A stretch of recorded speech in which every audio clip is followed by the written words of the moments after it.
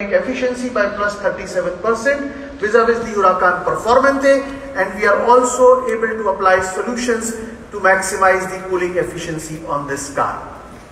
Now coming to the exterior of this car, 75% of the exterior parts on this STO are made of carbon fiber. If we start from the front, we have the Cofango, which is a lightweight solution because it has less fixing parts. And as we move to the rear fender, here our R&D has applied their expertise in the lightweight technology. Here we have used the sandwich technology, which we also see in the aerospace industry. And with this technology, we are able to reduce the usage of carbon fiber materials by 25%, but at the same time, maintaining the same level of structural rigidity. This windscreen is 20% lighter than the Huracan Performante, and we also have the wheels in alloy wheels in magnesium, which again helps us to bring more lightweight to this car.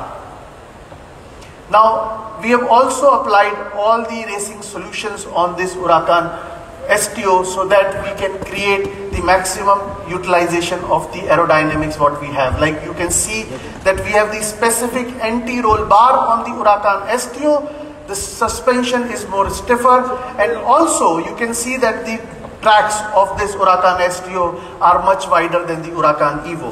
We have also developed new tires with our expertise on this, and we are able to have completely new set of tires for usage on the road and on the track. Now coming to the technology on this car.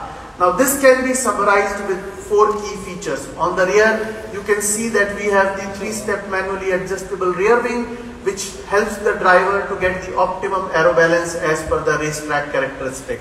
Then we have the rear wheel steering on the Huracan STO. Now with the rear wheel steering, the driver can have the rear wheel steer as per the front wheel as per the requirement. Say for example, when you are cornering the car on low speed, the rear wheel will move in the opposite direction than the front wheel, thus making the car more agile to give you the faster corner exit. And when you are doing cornering at high speed, they will move in the same direction as front wheel, making the car much more stable, again to give you the faster corner exit. Then we have the torque vectoring, which helps us to maximize the performance of the car by improving the stability, and the MagnaRide 2.0 on the Huracan STO, which helps the driver to adjust the dampening in the shock absorber depending on the road characteristics.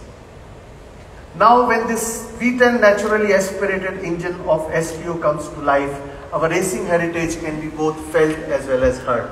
We have applied all our experience and expertise from our racing cars, Evo GT3, to bring this V10 naturally aspirated engine to maximize the output and experience like a racing car on this Huracan STO. This engine delivers 640 CV of power at 8000 RPM and also gives you 565 Nm of torque at 6500 RPM. The performance is striking, 0 to 100 in 3.0 seconds and the top speed of 310 km per hour. We have also designed the new exhaust system on the Huracan STO, and with this exhaust system you will get all the racing notes, all the sound of a racing car on this Huracan STO. We also have 3 new driving modes on Huracan STO, and these driving modes are different than what you see on Lamborghini Super Sports car.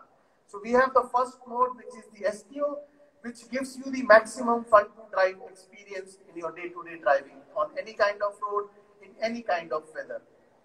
Then we have the Trofeo mode, which gives you the setup to give you best performance on the track. In this mode, the driver will get the best lap timings. And then we have the third mode, which is known as Pioggia, which gives us the best stability and best grip on the wet surfaces.